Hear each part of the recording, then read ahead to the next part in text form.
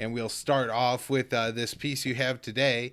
Blinken saying we need to pass this massive infrastructure bill in order to compete with China. And so it's not even a matter of, we have to improve the U.S. economy, but we're going to fall behind and start to lose if we don't pass this bill. So tell us what you know about the bill, and then Blinken's statement. But yeah, this was a speech that Blinken gave yesterday at the University of Maryland, and he was talking. He didn't, mention the bill by name, but he was saying how the U.S. needs to invest in infrastructure or domestic renewal, was how he put it, to compete with China and other countries. And this is kind of a common theme of the administration. Biden has said this before. His original infrastructure plan was about 2.3 trillion, which is just an insane amount of money. And, he said we needed to compete with China, and we're in a competition with China to win the 21st century. This is just like, these are the talking points coming out of the administration.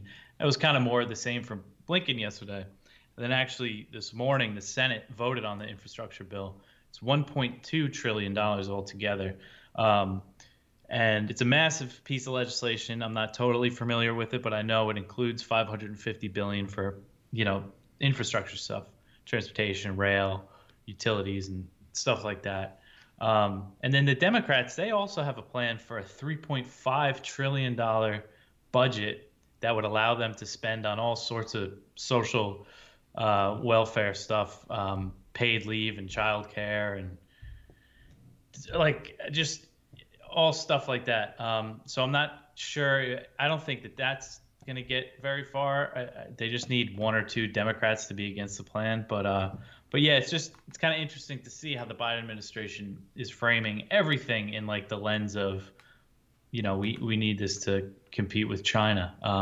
And Blinken was saying, this infrastructure investment is the best way to advance our foreign policy. He said the Chinese and the Russians, that they're spreading these ideas that the U.S. is in decline, and spending, getting the government to spend a bunch of money on our infrastructure is what they think the solution to that is.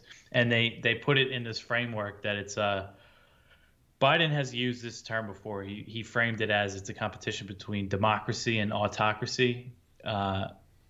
So Blinken used a different phrase. He used authoritarian government to describe, China and Russia, and we're the, shining light of democracy here in the U.S.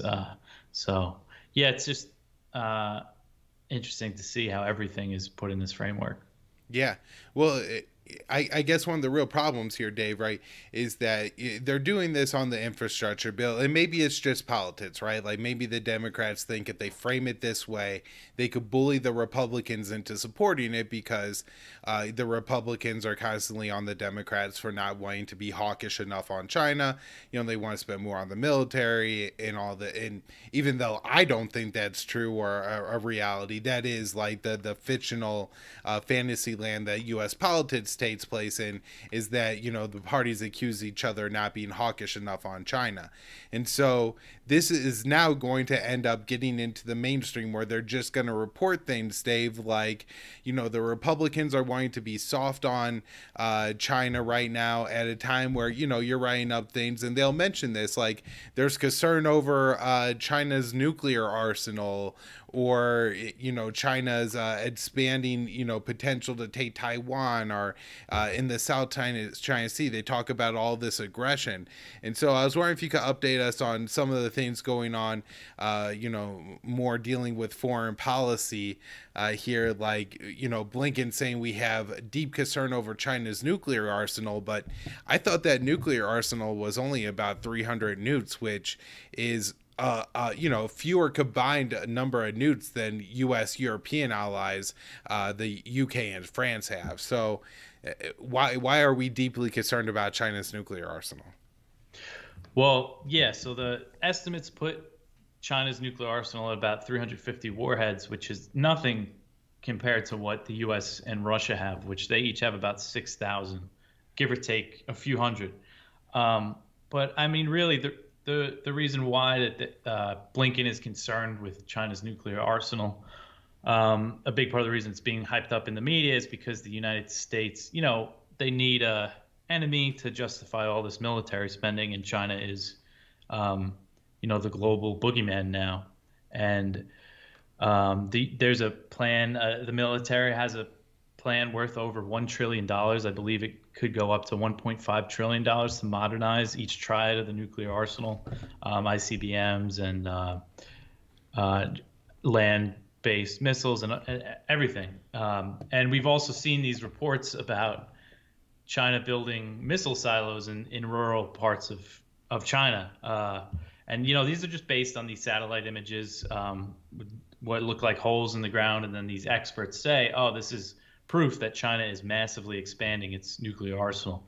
And there's reason to question these reports. One of them that was in the Washington Post, it said it was a wind farm nearby where the satellite image was taken. And it was even on the picture in the Washington Post that it was a wind farm.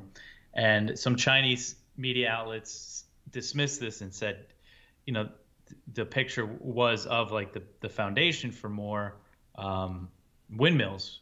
But interestingly, the Chinese government hasn't really commented on it. I think they want us to believe that they have more of a nuclear deterrent, or that they are expanding their nuclear arsenal, because they are. The U.S. is surrounding them and stepping up military activity in Asia. So they know how our media is going to kind of jump on all this stuff and exaggerate it, and how the U.S. is going to use it. I mean, could that be part of it too, Dave? Even if they are building silos, couldn't they just be empty? And I mean, the U.S. does have a nuclear policy called a nuclear sponge, where we have all these missile silos for the ground-based, Minuteman missiles. That our idea is that if nuclear war should break out, they would have to like target those rather than targeting cities with some of their nuclear warheads, right? So couldn't China be making some kind of similar strategic calculation? I believe, as the U.S. actually scaled down its number of nuclear weapons since the Cold War, some of the missile silos remain. And so the U.S. has empty missile silos, like laying around out there, that I'm sure, there's some ambiguity as far as which ones have the nukes in them and which ones don't. And, maybe China's playing some of the same game, but anyways, it seems like the hawks in the U.S. are certainly kind of feeding the narrative that works well for the Chinese Communist Party. Yeah, no, that's a good point. That's the other possibility, is that they do want it to, to be a place where if a nuclear war did start, the U.S. would, attack these empty missile silos, or some of them could be real or whatnot. But, so,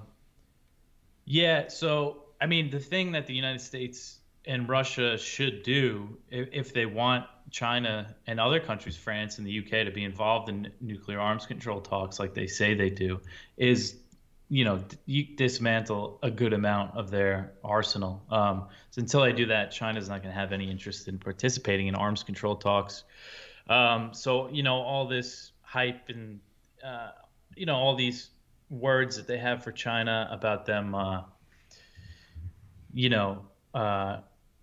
massively expanding their arsenal, which we don't even know if that's true. Even if the Hawks prediction is right, then they'll double their arsenal over the next 10 years, which would still be nowhere close to what the U.S. and Russia have. But on the other hand, you just need a couple nuclear warheads to end the world or destroy a couple American cities. So it is still a threat. I don't want to act like a few hundred nukes isn't a dangerous thing. It definitely is. But, for what the U.S. should do is dismantle its arsenal and enter talks with China. But that's not going to happen. That's not the purpose of all this. The purpose of all this is to inflate the threat of China, justify more military spending and expansion in Asia.